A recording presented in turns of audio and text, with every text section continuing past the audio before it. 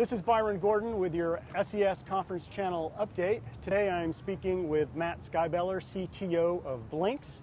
Matt's going to be speaking on the Video Search Engine Optimization panel at SES in August.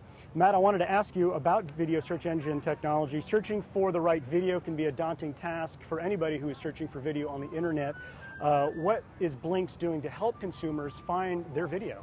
Well, it all starts about understanding video, and with our technology that can sort of understand what's being said and what the video's about, it starts there. So once you understand the video, then you can do some clever things with relevance, making sure the correct video is brought to the top when you search for the right thing, or indeed automatically categorize them into some sort of browsable sort of network. So, for instance, if you have a TV show, then you realize, oh, okay, this is a TV show, and it's an episode, and it's a season. There's a natural structure there. And once you understand that, then you can start putting it into a way that a human can understand. And plus, if you know what video the user's looking at, then you can suggest other videos they may be interested in as well.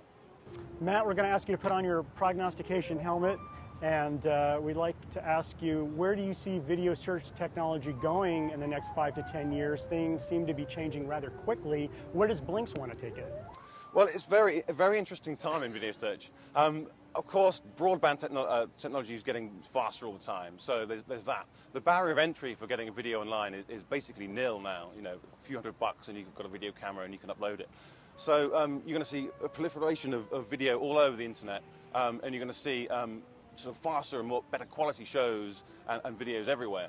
And what we don't think is going to happen is that they're all going to be concentrated in one easy place. So hosting sites may not have all of the videos. You're going to see videos appearing everywhere on blogs, on people's home pages, and on like sites like ABC or Fox, you know, the TV shows. So video search has become more and more important, we think, to sort of find all these shows in this myriad of different places.